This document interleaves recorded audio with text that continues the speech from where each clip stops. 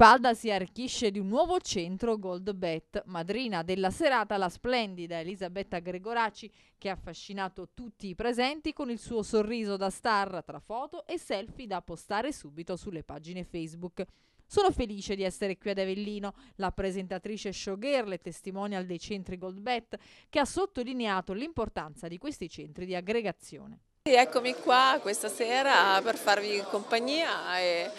sono molto contenta quando ritorno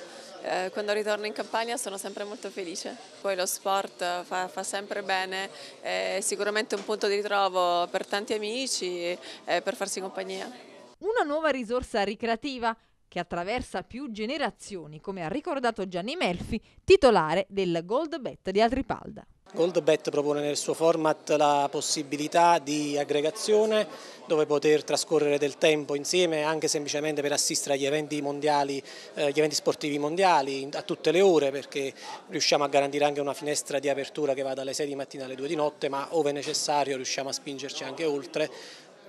nonché proponiamo il massimo delle scommesse con al momento le migliori quote del mercato e per completare il servizio degli ottimi virtual game che sono ritenuti i più belli in assoluto in questo momento sul mercato, per finire poi alla fantastica sala slot per fumatori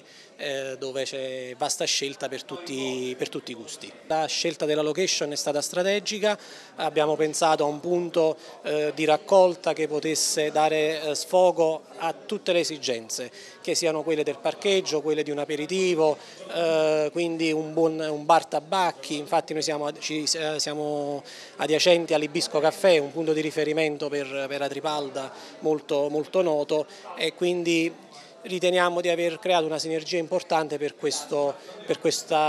location tutta, quindi che va sia per noi, per il bar e non ultimo la ristorazione offerta dal Don Matteo.